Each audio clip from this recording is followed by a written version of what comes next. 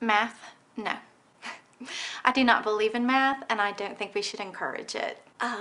Ooh. Oh, okay, this is a really hard one. There are really two sides to this story.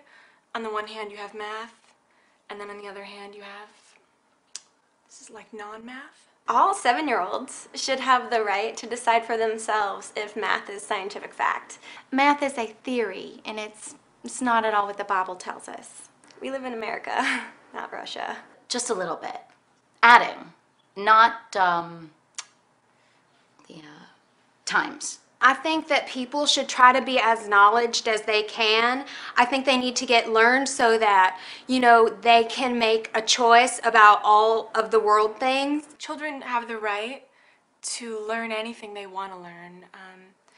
Alchemy, Scientology, gymnastics, You really don't know what the square root of 16 is. No one does. aliens, you know, how to just make basic mixed drinks, Yes, it's math.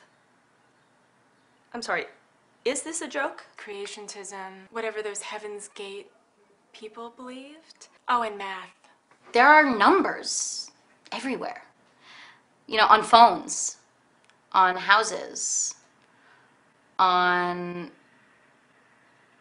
microwaves. Numbers are great, but they should also learn colors, smells, vibrations. Math should just be left out of the equation.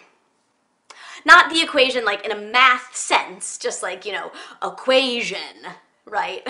So, because I don't like believe in math. Not to women.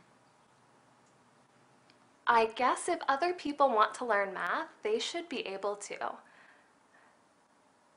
But then they'll be the type of people who know math.